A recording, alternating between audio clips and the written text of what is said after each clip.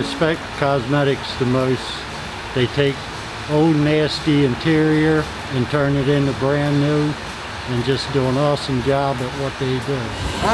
My most respect, I would say, is Drivetrain, because they deal with a lot of the electronics and the mechanics that I really don't know much about at all. Cosmetics and Teardown. The bay that has my respect the most would be Teardown, mostly just because a lot of the things that they're doing are big, heavy objects, rusty, grimy, greasy, but those guys get it done and they always come through and they never disappoint. The department I respect the most is the electrics department. Having to take the old Defender harnesses and make them compatible with all the new stuff that we put in these Defenders takes a lot of hard work. Electric / cosmetics, just probably because they've got the least amount of time to invoice the car. They always manage to figure out how to do it. Honestly, I'd have to say the concierge.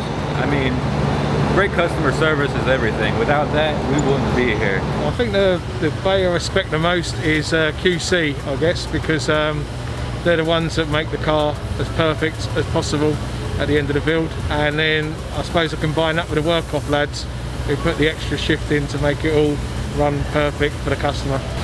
Warranty, because the customer can have a problem that he has stated, and then the warranty person goes and ready for that. The department that I respect the most is upholstery. It's super impressive, all of the work that they do by hand over there.